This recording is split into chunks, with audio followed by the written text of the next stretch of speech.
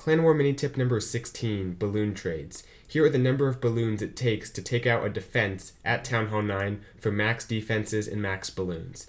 It takes 1 balloon drop and 1 balloon crash to take out a Tesla or a mortar. To take out an archer tower, it takes 1 balloon drop and 2 balloon crashes. For a cannon, a wizard tower, or an air defense, you're going to actually need 2 balloon drops or just a bunch of crashes, but that's kind of unrealistic. For an expo, it's going to take 4 balloon drops.